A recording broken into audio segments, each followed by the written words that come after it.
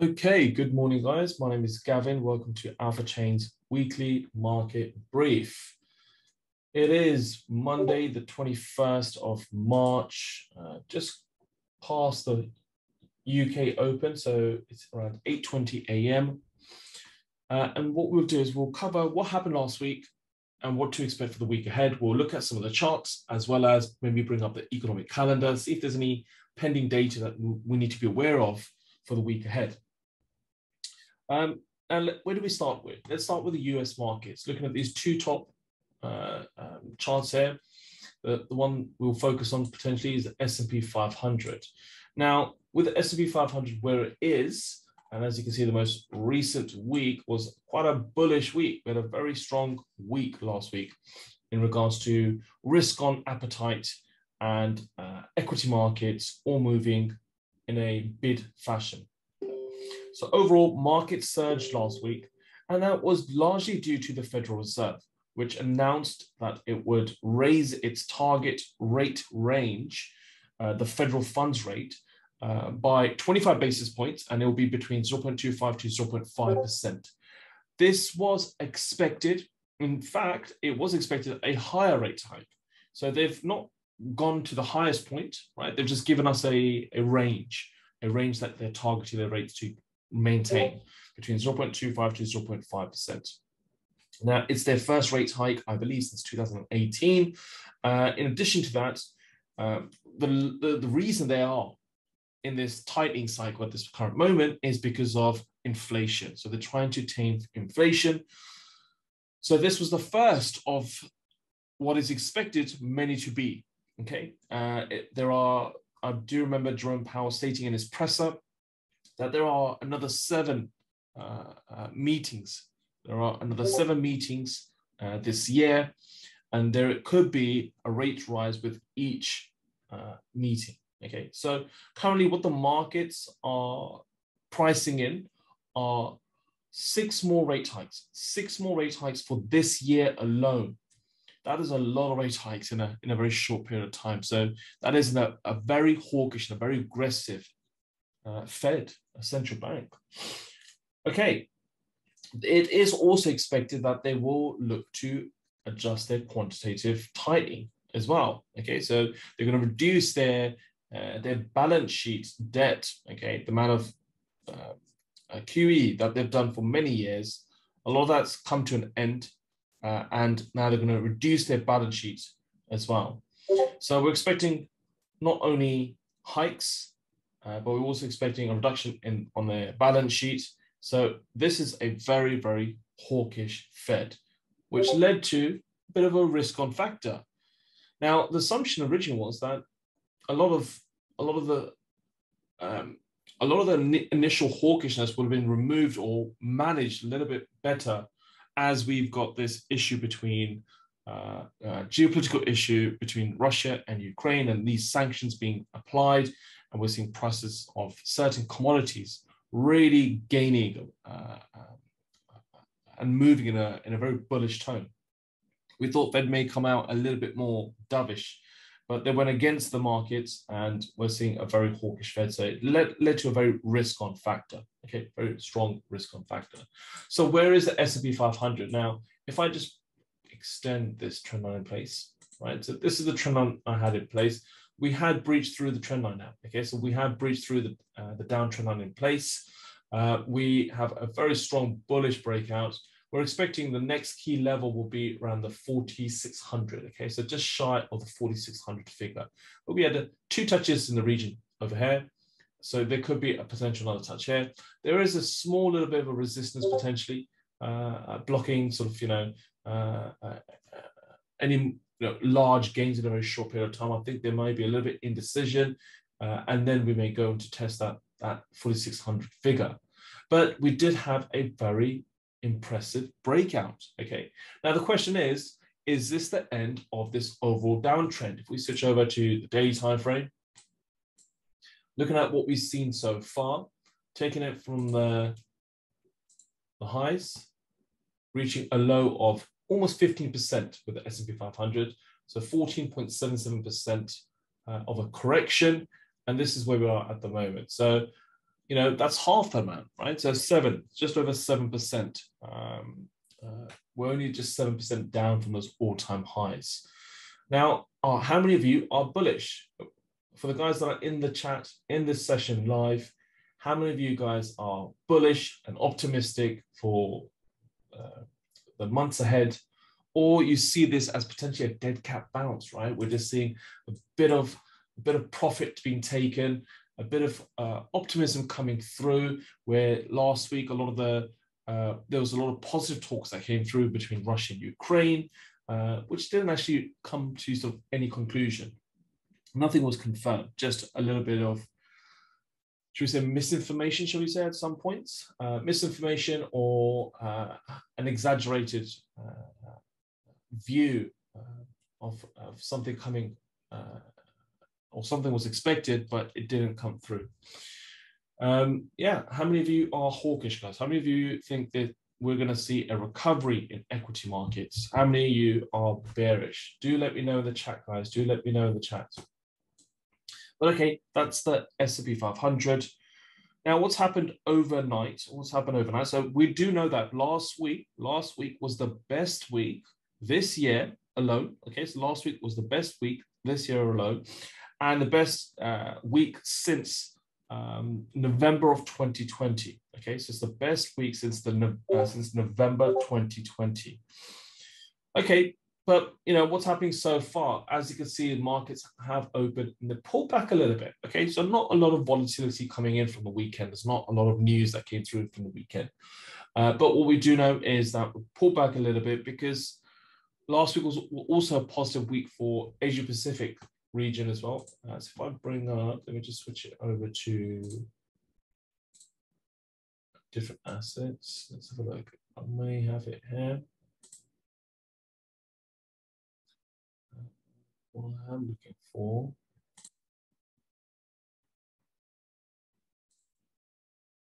So looking, maybe. So the Hang Seng. So we're looking at sort of Asia Pacific region. If you're looking at Hang Seng and you're looking at the Nikkei, we had a bit of a bearish move taking place, most importantly in the Hang Seng. Okay, so and that was largely due to these Chinese stocks overnight. And once again, we've just seen another slide to the downside. Okay, and the ones that were most hit were tech companies as well. And this was due to the Evergrande, the property developer in China, being suspended from trading in its shares. Okay, so it's raising those fresh fears about the property sector in China once again. So that was the only sort of high relevant news that came from the Asia Pacific region overnight. So that's leading to European markets this morning. With a bit of a bearish sell-off, with a bit of a bearish test, but we actually almost really recovered. So we gapped lower, so you can see markets gapped a little bit lower, pushed a little bit down to not the key level, but down as low as 73.82. Now we're almost looking to test those prior highs. Okay, so still there is more of a risk on play in the European markets, but it started down. We started the markets down. Okay, let's move over to different assets. Let's switch my screen. Let's come over to number 8. Okay, looking at the dollar index. Now, I might switch over to slightly higher time frame. Let's go to the 4-hour time frame. Okay, so the US dollar has been retreating over the last few weeks. I guess it's giving away some of those gains that we've seen over the last few months. And this is quite normal. Don't forget about correlation. You guys must be aware of correlation with the overall market, okay? So with high beta types of situations, you need to be aware of those take precedence. So when markets have a very risk-on mood, they're in a risk-on mood, you're going to see that hinder certain safety currencies, okay? Safety currencies, safe haven types of assets. So that's what we've seen in the dollar index so far. So dollar index, you know, once testing highs of 99.50, close enough to 99.50, we're back down at around 98.20 handle at the moment. Okay, so we tested the 98 handle twice. It's forming a range of sorts, so it's not really broken a prior low yet. But yes, we're moving sideways. We're consolidating at this current moment. Yes, the Fed was hawkish, but perhaps the market doesn't see it as hawkish. As I mentioned, you know, it was once forecasted there could be 7, 8, 9 rate hikes from a number of institutions outlining that over the next few years. But it seems that a lot of it's going to be front loaded. So they're looking to ramp up the interest rates only on the very short term end, whereas the medium term to long term, if you look at the yield market, yields is flattening out. It has flattened. So yes, dollar not so much bullish or on in a bid move. So mostly moving sideways with the view that the Fed are not likely to be as hawkish as what was previously expected, even though they came out quite hawkish. Yeah. And also just looking over to maybe the euro. Let's have a look at the euro. Okay, so this is where the euro is on the 4-hour time frame. We tested that significant support level. I do remember, if I maybe switch over to the weekly time frame, which I've once shown you. So look how relevant trend lines are, right? So we spoke about this, we saw it in this region here, testing this key level here. And it didn't really breach through this trend line, didn't come back to test a price support, but we've had a very nice bullish bounce, right? And look at the type of candlestick that did test that level. Quite a volatile move, but overall a doji type of formation, okay? Well, the open and close is not pretty much on the same price level, but overall, in regards to the size of the wicks, I'll still class this as a doji, testing the 109 handle. And then we've had the prior week, obviously a very bullish week for the euro. Yep. So yes, in the very long term, it is bearish, but we've seen a potential key point being formed here on the weekly time frame. And the question is this the bottom now? Is this the bottom? Are we going to see markets back, trading back up those highs again? Oh, there's a lot of headway or headwind in that ahead of us, right? So, okay. Now, two key elements here.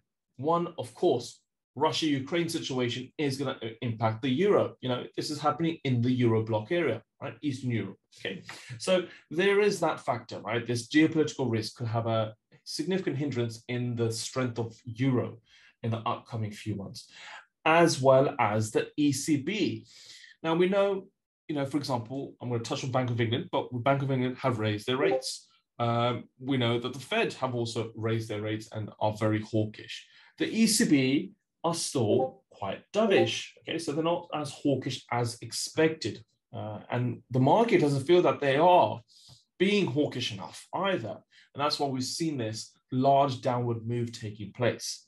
Okay, so just be mindful of those two key elements. You need to be aware of the central banks and their positioning, as well as this geopolitical factor, especially when you're trading the euro. So the euro could be one of those currencies now. We could see a lot more volatility in comparison to other currencies, okay? And that can be seen in the prior week's trading. Because the prior week trading, the market opened at a price level. If I just hover over this, oh, it's not going to give you that information, is it? It usually does, but let me see in this chart now. Okay, so let's assume the price, just looking at this key level here, 1.092, so 1.0920, right? From the open, it went down to test a low of 108.05, then achieved the high of 111.20, and then eventually closed at 109.10. Okay, so a very volatile session. You can see sort of, you know, we're trading between a, you know, almost a 200 to 300 pip sort of range there. Okay, so 200 to 300 pip range, right? And it wasn't in that order, so don't take it as if it was in that order, right? So there would have been a lot of, you know, movement and fluctuation in between that, but still, it just shows you the amount of volatility in that single weekly candle formation. Okay, switching over, let's switch over to the Bank of England, and of course, looking at sterling. Now, this is where sterling is at this current moment. Okay, a bit of a, okay, so on the weekly time frame, it was a bullish tone overall, okay? And that was expected. We did expect that, right? Because, you know, the Bank of England raised rates for the third time in a row, okay? Bank of England raised rates for the third time in a row. But we expected that. That was already priced in, okay? That was already discounted in markets. What was relevant was the bank vote, okay? And we had one person dissent. We had one member, one MPC member dissent, as well as the tone, the tonality, right, wasn't as hawkish as they previously were because of the ongoing geopolitical situation. So that put a little bit of doubt in the markets. That put a little bit of doubt in the market. So it wasn't such a large bullish move in comparison to the prior weekly candle, which is a very bearish candle. So we could be testing this key level here. At this current moment, we're probably testing this prior level of support around the 131.60 handle. Okay, we're seeing a little bit indecision forming at this current moment.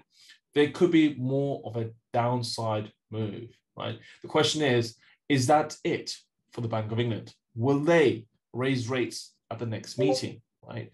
It's a key question now. It's a key question. Okay, let's switch over. Let's have a look.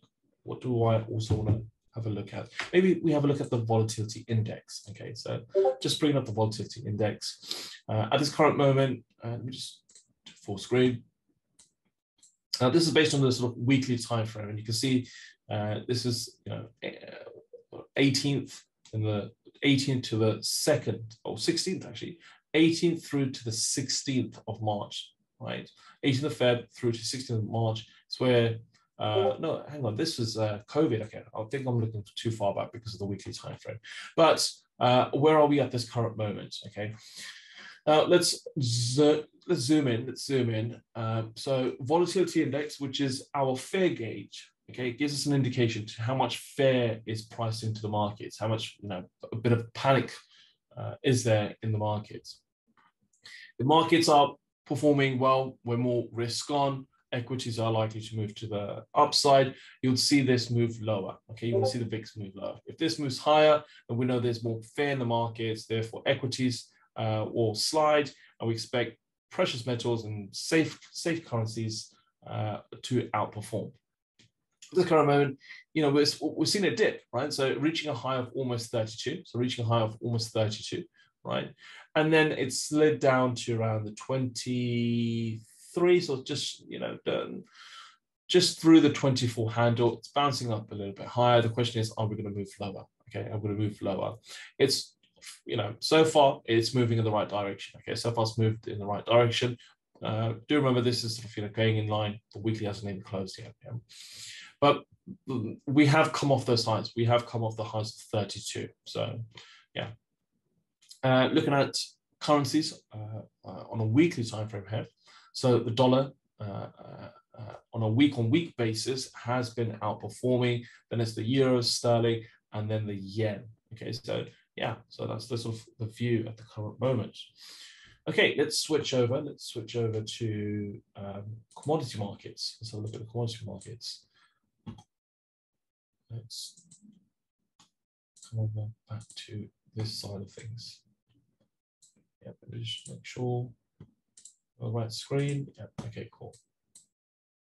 Okay, maybe we'll start with precious metals, right? Full screen here. Okay, so maybe switch up to a 4-hour time frame. Gold. Let's talk gold. Okay, so overall, precious metals have retraced a lot of the gains that we'd seen in the prior few weeks. Okay. And it shows once again that one of the first asset classes to respond to the Fed is the metals. Okay, so precious metals are certainly responding to the Fed. It's become very clear that in the short term, right, as I mentioned earlier, that yields, and we're talking about real yields, okay, in particular, can have immediate effects on precious metal prices.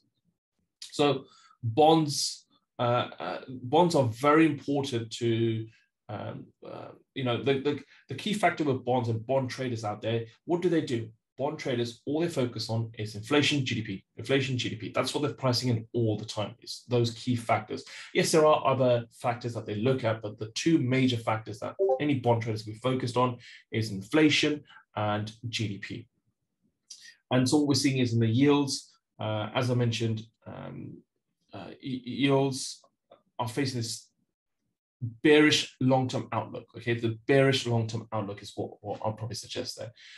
So one, we've got a very high inflation, which is forcing the Fed and other central banks to tighten far too aggressively than the markets want there to be, right?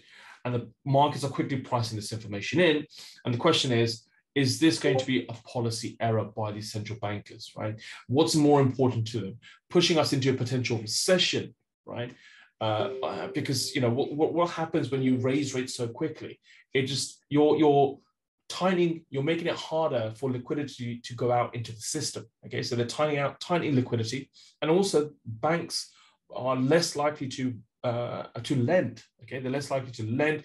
Individuals want to save more and spend less on the economy, okay? So they're likely to save as well because the rates are better than spend their money into the economy. So that's going to potentially cause GDP issues, so growth issues, right? We're going to see at the same time less investments being formed. It's going to have an impact on the housing market. Is that a potential route into inflation? And that's into a recession is the key point there. So yes, you know, what are your thoughts, guys? What are your thoughts? Do you believe that what the central banks are doing is a policy error, or do you believe they are doing the right thing? Yeah, let us know. Let us know. Okay. Right.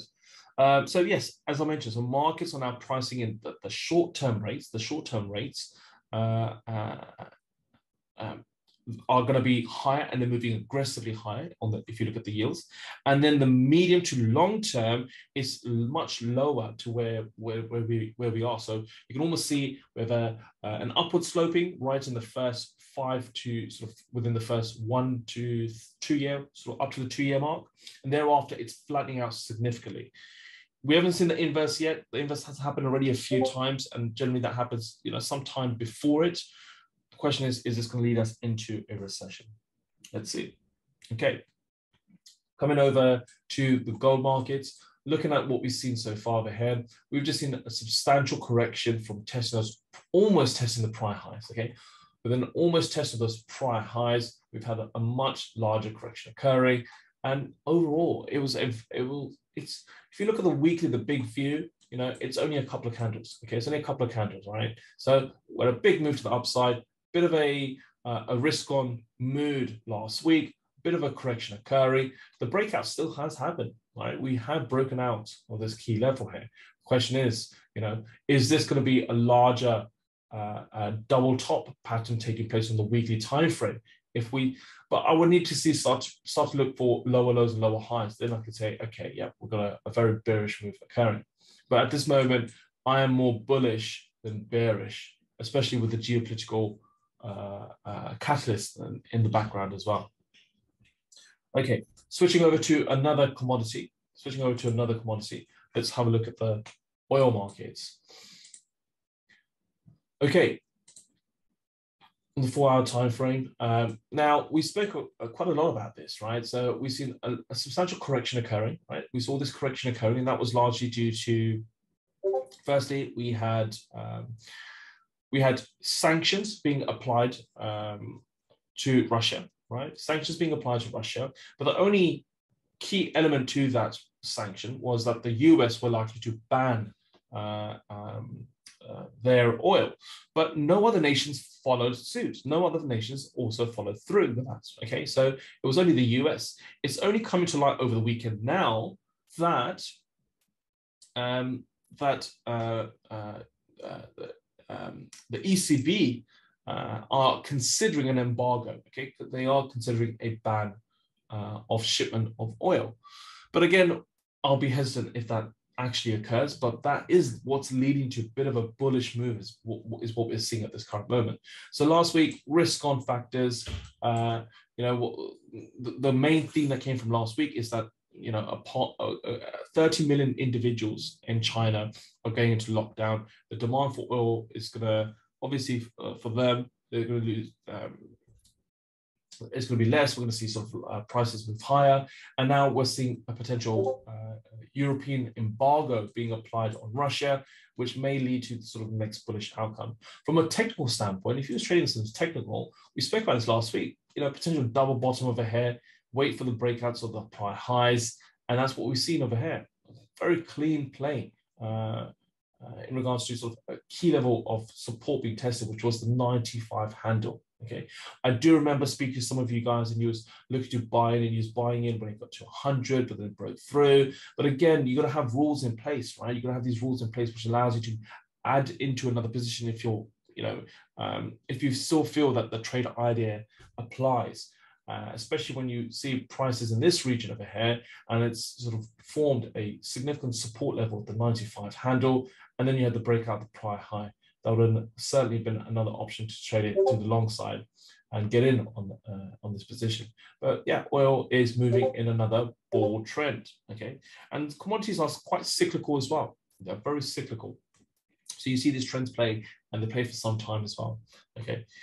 All right, let's switch over to cryptocurrencies. Let's have a quick look at crypto assets.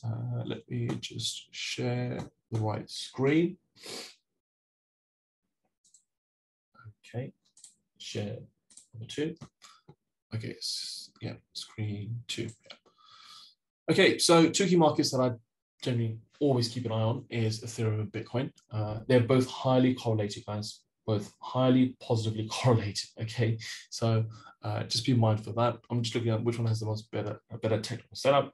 I mean, what can I say about the crypto space? Okay, it just seems that we're just still trading in a broadly very large sideways pattern.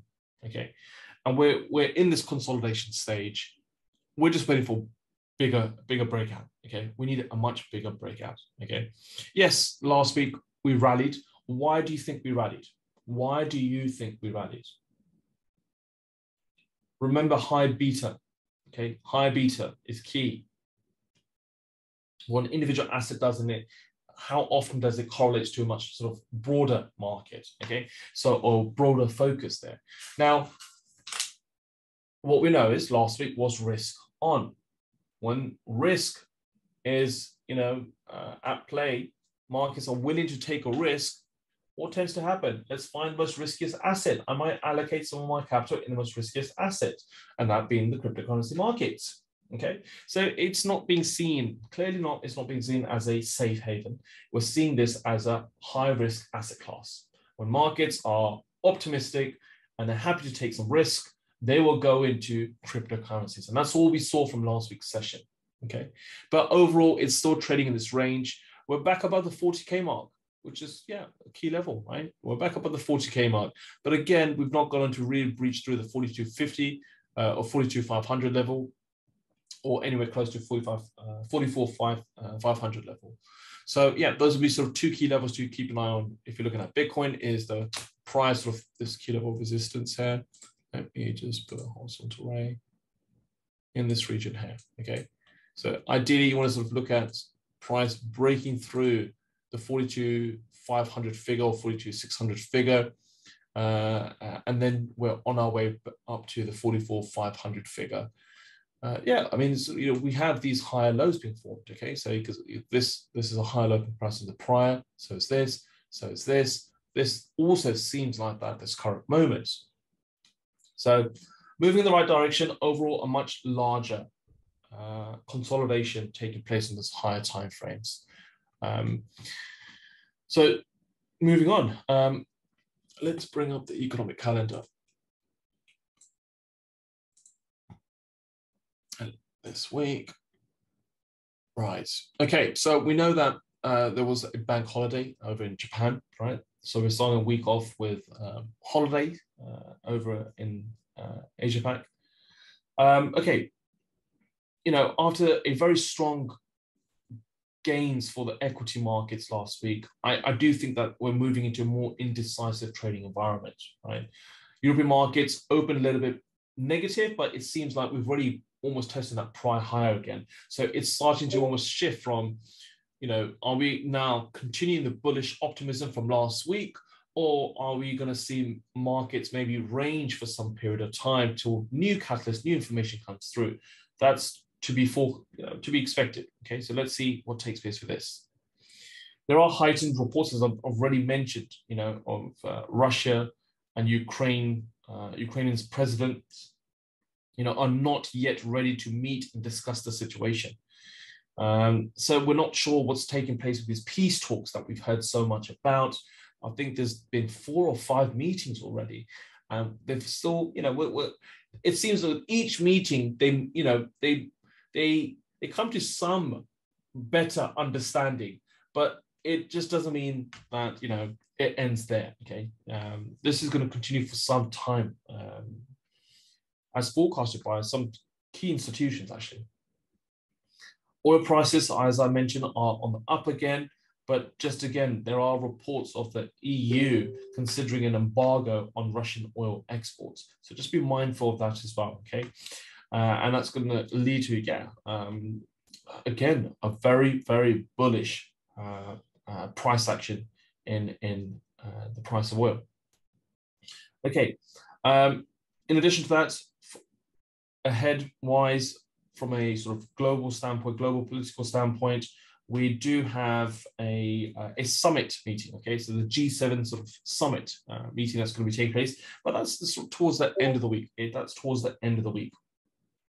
But it's worth noting, this is as we're sort of living in these times where Russia is invading Ukraine, a lot of high risk from a geopolitical standpoint. There was even discussions of, a month ago, nuclear. This G7 meeting could be a very important one. What I do know also is that Biden will hold a phone call with some of his European counterparts today. And this is taking place while EU foreign and defense ministers meet up in Brussels. So it seems like there's going to be sort of a lot of high stakes diplomacy taking place in the background there. And that's sort of with the EU, NATO, and then we have the G7 in Brussels at the end of the week. Data-wise, there's not a lot of high-impact data to be expected, okay? Now, what we can see, if you just look through, is speeches, okay? We've got President Lagarde, Powell, we've got a lot of speeches over here again. So just be mindful for the week ahead. I'm seeing a lot of speeches taking place, okay? There's a lot of speeches taking place. As we progress towards the latter part of the week, not only do we have all these speeches, but just be mindful of some of the PMI data that's coming out as well. So that's for both services and manufacturing. So we've got a lot of PMI data being released. And then towards the end of the week, as I mentioned, we have the G7 sort of meeting taking place as well. Okay. So apart from that, a lot of the focus is going to be in regards to these meetings taking place between NATO, EU, and the US, and also any ongoing situations, of course, with Russia and Ukraine. That's it from me, guys. Enjoy the upcoming trading week. It could be a very volatile session. Keep an eye out in the oil markets. Be aware of all the speeches that come through as well. I don't see there's going to be any changes in the stance of these central bankers. Okay, so it's more likely that they'll just follow sort of the same rhetoric that they've mentioned previously in minutes and in presses. So yeah, just be aware of the most important ones, right? So when we have Andrew Bailey speaking, I believe tomorrow, I think we have Andrew Bailey speaking, no, Wednesday. Okay, so we've got Andrew Bailey speaking Wednesday. We've got Powell today and on Wednesday. We've got Lagarde today and tomorrow. So yeah, just be aware of those members speaking as well.